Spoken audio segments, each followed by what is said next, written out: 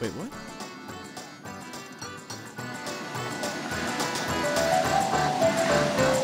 When you get the ghost in your party in the Boggly Woods, whenever you use her wind power, Mario grabs her boobs. Two things here. One, that's sexual harassment. Two, this is supposed to be a kid's game, i.e. the E rating. I find this extremely funny, and I hope I'm not the only one who sees this, and I'd be a perv. It's actually ambiguous when Mario grabs her. The most accepted theory is that it's supposed to be her hand, but the angle isn't good enough to say anything for sure.